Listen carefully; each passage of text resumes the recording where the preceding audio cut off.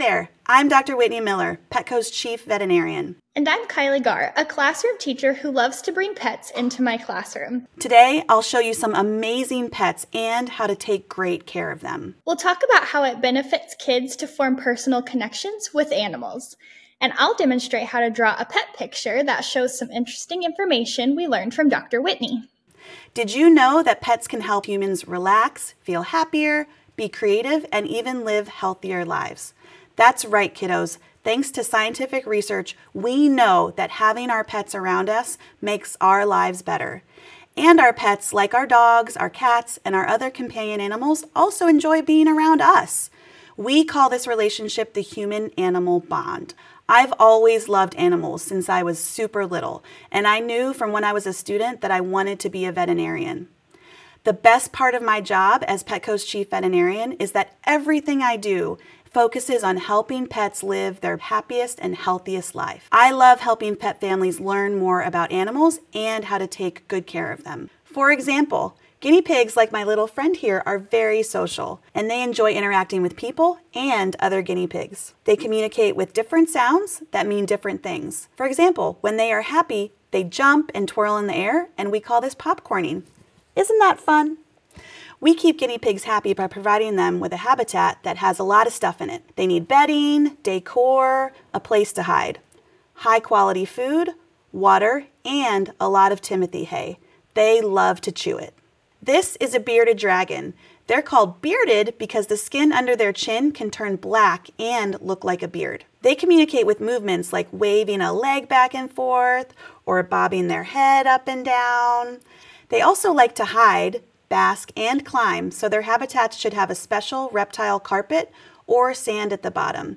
And make sure you have a screen at the top to keep them safe. They are from desert areas of the world, very, very dry, and their habitat should be that way as well. So you want their habitat to have a cooler side, but still at least 75 degrees Fahrenheit, and they like to have a pretty hot basking area that can be at 100 degrees or even a little hotter. They also need special light.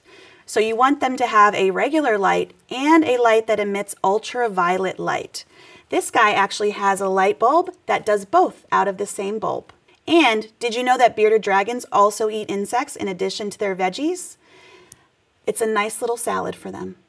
This is Ethel. She's my teammate's piebald ball python. Unlike most other snakes who only have one lung, pythons actually have two, just like humans. There are 41 different species of pythons in the world, and they can all look really different. They can live long, healthy lives in their habitats. You want to have the right bedding, some sturdy decor they can crawl under or rest on, a temperature between about 75 and 90 degrees Fahrenheit. Make sure you have that ultraviolet light and keep that humidity between about 40 and 60% for them. And their diet is frozen rodents. No matter the pet type, we should always keep them up to date on their vaccinations and preventative veterinary care. To make sure everyone stays safe, we should always practice good hygiene, like regular hand washing or using hand sanitizer after interacting with your animals. I grew up with pets and know firsthand how caring for animals leaves a lasting impact on kids. I've had many different pets throughout my life. I grew up around dogs, cats, fish, frogs, and even hedgehogs. Some of my favorite memories from my childhood are stories and experiences that I had around animals. When I started teaching, I wanted my students to be able to have these experiences too. When I started researching which types of animals would make good class pets, I learned about pets in the classroom. They made it so simple and affordable to get started.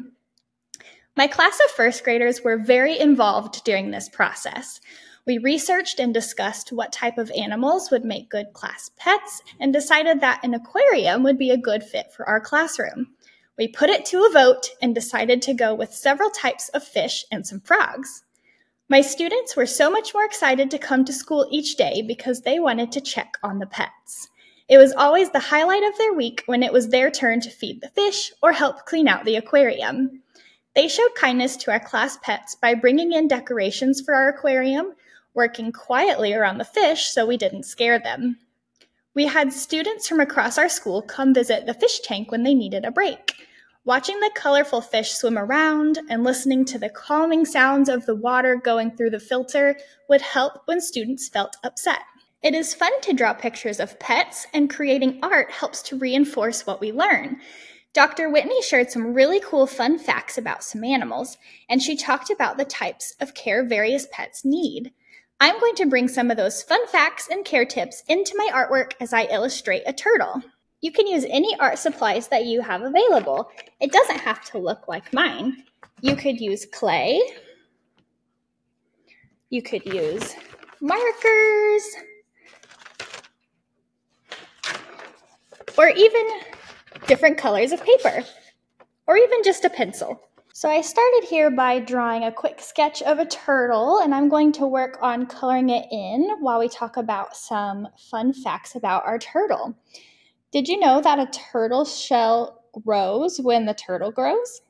They can't take their shells off their bodies. Their shells grow with them. When I looked through pictures of turtles online to see how I wanted to draw mine, I saw that most of the turtles had brown shells. So right now I'm grabbing my brown crayon and I'm shading in this shell to look like the turtles I saw online.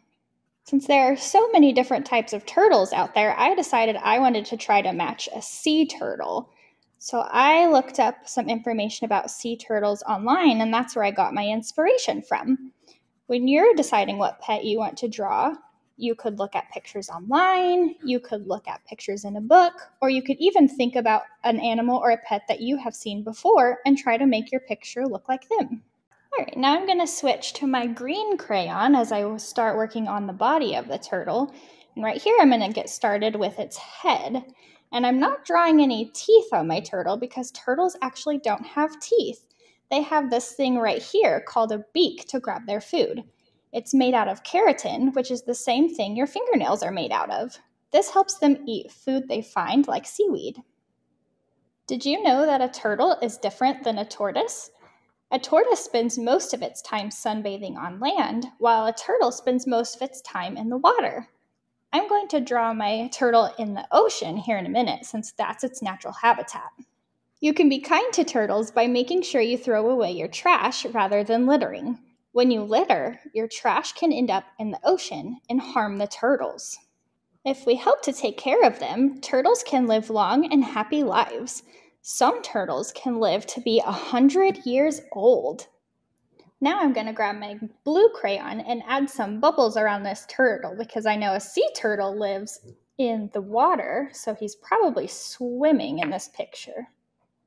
I know from the research I did online and from my own personal experience when I've seen the ocean, it looks really blue. So since he's swimming through the water in our picture, I'm going to go ahead and color the ocean all around him so it looks like he really is living in his habitat. Right now I'm just lightly pressing down on my crayon to make it shading instead of details. That way it's not too dark because I want it to look like real water as much as it can. Now that I've almost finished my ocean, it looks like my sea turtle is ready to swim away and maybe go catch some food or splash in the waves. All right, I think I finished my sea turtle. I can't wait to see what you guys create next. The human-animal bond is one of the most special things in the whole world, and it's our responsibility to help keep pets and all animals safe, healthy, and happy. Now you know how to take good care of pets you may have in your classroom or at home. I hope you had as much fun as I did. If you're interested in learning more about pets, visit petco.com. And if you'd like to become a veterinarian just like me, keep up that good work at school. I'd like to share this free downloadable thinking sheet resource that extends this experience by encouraging students to remember to be kind to their pets. I love building upon this activity by having kids write and illustrate their own pet stories. Kids love sharing their original stories about the companionship pets and people provide each other, and I love the literacy and social emotional learning connections. These are some examples of pet pictures that my students drew. Look for other Art of Learning videos where you can learn more ways to use your creative superpowers. Bye, everybody. Goodbye.